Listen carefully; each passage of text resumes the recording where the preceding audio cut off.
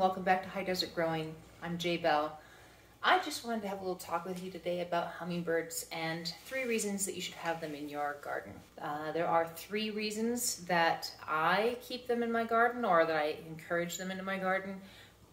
Number 1 is that they don't just eat nectar, they also prey upon insects, so they help keep insect populations down. So if you're like some of my kiddos who have allergic reactions to mosquito bites, they're going to be one of your best friends in your garden. They're really good for helping to keep those populations down. Number 2, pollination. You need to have pollinators in your garden. Number 3, they're pretty. Why wouldn't you want hummingbirds in your garden? If you can manage it, they're a fantastic resource and they're an excellent pest control, and they're good for your environment. The more animals you can have in your space, the better your ecosystem in your garden is going to be.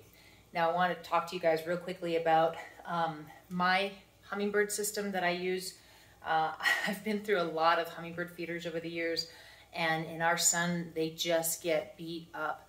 They get destroyed, they leak, and then as soon as they start leaking, it's sugar water, so the ants find it, and then you have ants everywhere. The best hummingbird feeders I have ever found are Best One hummingbird feeders. And the reasons are, they don't leak. Number 2, they have a flat bottom, so you can actually set them down on a surface when you're actually trying to, fill them up. That is like one of my number 1 complaints, is that they have these fancy schmancy spoopy, jars that don't sit on anything. How are you supposed to fill it up? And then the last thing is this part. It's impossible to open some of them and clean them, and that is terrible hygiene for the hummingbirds.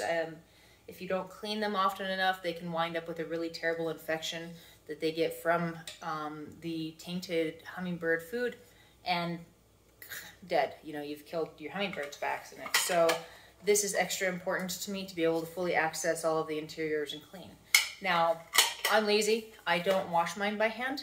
I stick these in the dishwasher, partly because I want it to get to the high temps required to kill any bacteria that are in this. I do keep a wooden stick on hand to help scrape them out, because sometimes, if I forget for a couple days, I'm lazy. There's some black mold. I can scrape it off, clean it, and make sure that goes into the wash without any of that tainting it. The last thing is, and this is my favorite part, is you can buy parts. So if you see this, this is the original colors. This is the new color, thanks to our sun. And this is getting brittle. This is the other one that I have. You can see it's broken off. It's gonna start falling apart here probably this year. I will wind up replacing the plastic part, and I don't have to throw away the whole thing. I can keep this and just get a new base. And then also, they don't leak. They never leak on me. I never have a problem. I do put a little water catch above it so that I don't wind up with ants, just in case. But they're fantastic. You can find these online. You can find them at the Albuquerque Garden Center. They're not crazy expensive. They're not pretty, but they really get the job done, and I'm all for efficiency and, not costing a fortune. And as an added tip, here's a really cool thing. I learned this from a bartender friend of mine. I'm sure a lot of you know this trick.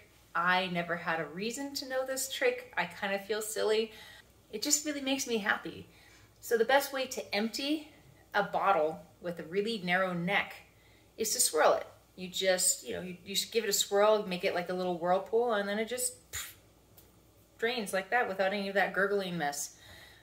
It's cleaner, it's faster, and it just makes me feel cool. So now when you're mixing your hummingbird food, it's really simple. It's 2 ingredients. It is 4 parts of water to 1 part of sugar. So basically 4 cups of water to 1 cup of sugar, or 2 cups of water to half a cup of sugar. You choose, you can figure out what your proportions are based on what you have available size-wise to put outside.